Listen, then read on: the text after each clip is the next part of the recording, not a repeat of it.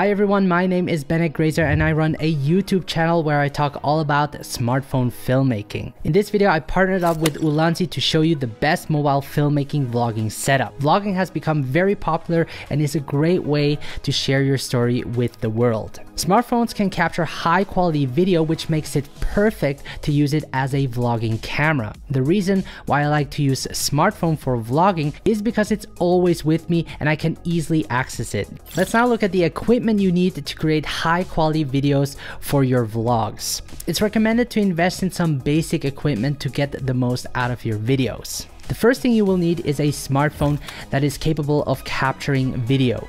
I assume that you already have a smartphone that can record video, so that would be covered. I use the iPhone 12 Pro Max, which I'll be using throughout this video. But you can use any other smartphone since the vlogging setup is compatible with most smartphones. The next thing you will need is a mini tripod. A tripod allows you to hold the camera in a comfortable position to easily frame yourself when vlogging. The footage will also be steadier compared to handheld shots. Here's the difference between using the mini tripod versus handheld.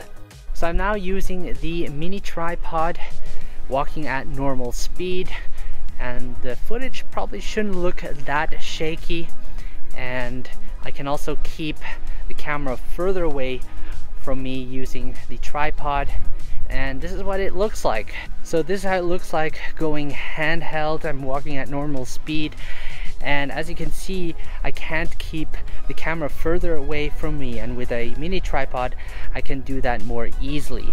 And also, vlogging like this over a long period of time takes a lot of energy. As you can see, with the mini tripod I can hold the camera further away to fit myself more in the frame, and I can record steadier vlogs. You can also use the mini tripod to rest it on a flat surface, which also makes it great to get static time-lapse shots. When shooting B-roll or secondary footage that you add on top to enhance your story, using the mini tripod will give you smoother results since you have a better grip and adds more weight to the camera. The tripod I use is the Manfrotto mini tripod, which costs around $20. What I like about this tripod is that it has a ball head that allows me to angle the camera in any direction. By simply pushing the button, I can unlock the ball head, and once that's released, the camera will stay at its position. Now, Ulanzi also offers a variety of affordable tripod accessories. The one I recently discovered that has a 2-in-1 function is the Ulanzi MT16 extendable tripod that comes with a ball head for around $20. This tripod is lightweight, intuitive to use, and easy to carry around. The advantage of using this tripod compared to the Manfrotto mini tripod is that it can extend,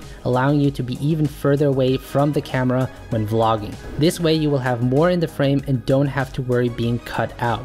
This also saves you money not having to necessarily buy an add-on ultra wide angle lens, which I will talk about later in this video.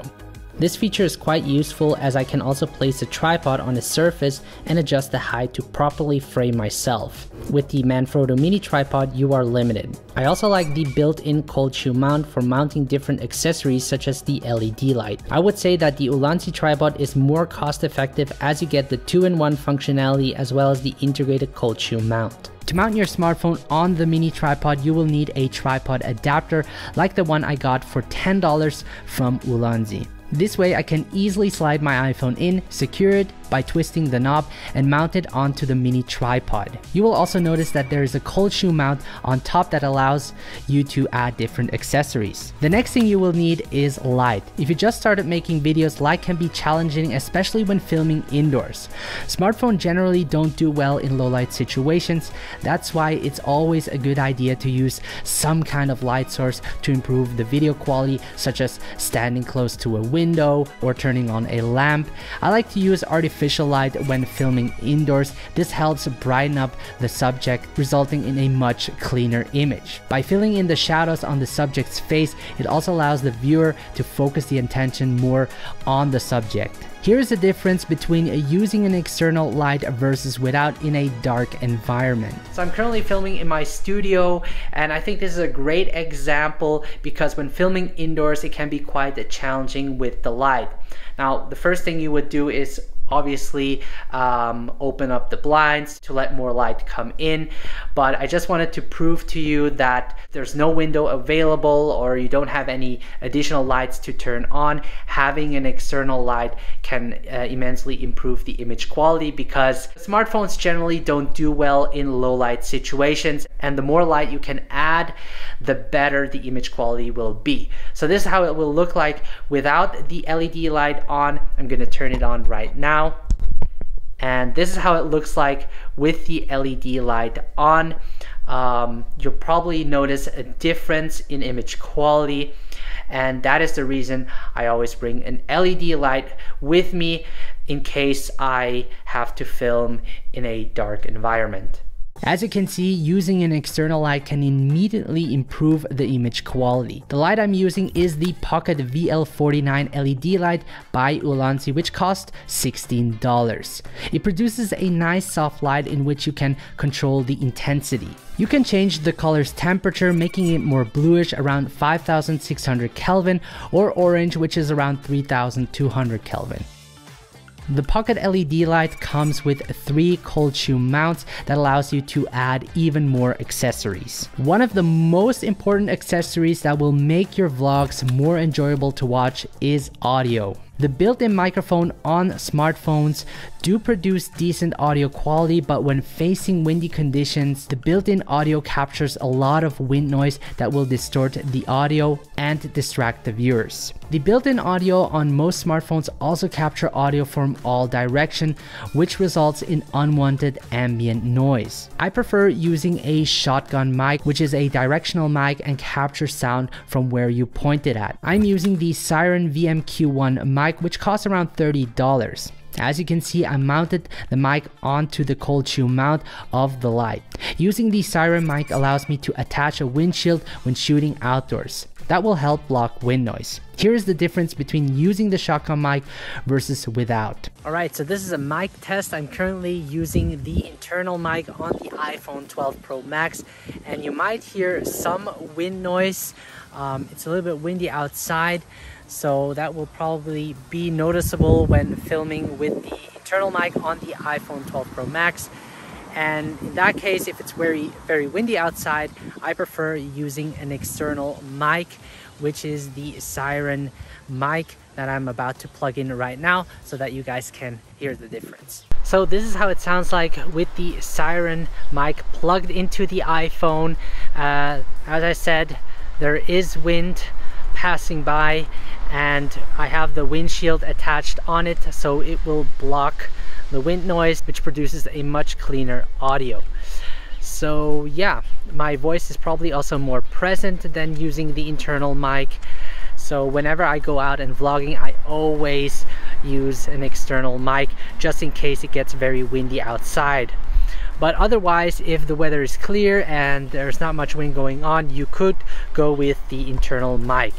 As you can hear, the shotgun mic produces a much cleaner sound than the built-in mic. For vlogging, the shotgun mic is a great tool since you're close to the camera. The further away you are from the mic, the more ambient sound it captures. So try to be as close as possible to the mic to get the best results. To connect the microphone to your smartphone, make sure to use the included phone cable that comes with the Siren mic. Since it has a 3.5mm jack output, I will need a lightning adapter to plug it into my iPhone.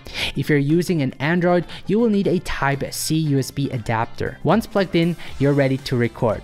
Now, as a bonus, you might consider getting an ultra-wide angle add-on lens. For vlogs, adding an ultra-wide angle lens to your camera will allow you to fit more into the frame, because not all of you might have a built-in ultra-wide angle lens. The ultra-wide lens I use is from Zenvo that costs around $60. That also includes a macro lens and is compatible with most smartphones since it has a clip-on system. This can be useful if you want to show the viewer more of the surrounding. This also ensures that you won't be cut out of the frame when vlogging. So let me now show you how that would look like using the ultra-wide lens. So I'm currently using the standard lens on my iPhone 12 Pro Max, and as you can see, the field of view is quite small, and if you're using something like an ultra wide angle lens, that you can attach on the standard lens, you can enlarge the field of view and have more in the frame. This way you don't have to worry about being cut out. So pretty nice. The quality you get out of it is great and can be very useful when filming in tight spaces. So there you have it. That is the gear I use when vlogging with a smartphone. I always keep changing my vlogging setup, but I guess for starters, this is a great vlogging option that you can also adapt for yourself. Keep in mind that vlogging does take a bit of work, and by using these tools you can easily improve your video, making your story more compelling and engaging to watch. Hopefully this video gave you a good understanding of how to set up a vlog using the right gear for your smartphone. If this video helped you, make sure to leave a like, also subscribe to this channel so that you don't miss out on other tutorials. Thank you so much for watching, stay creative and have fun creating your next vlog.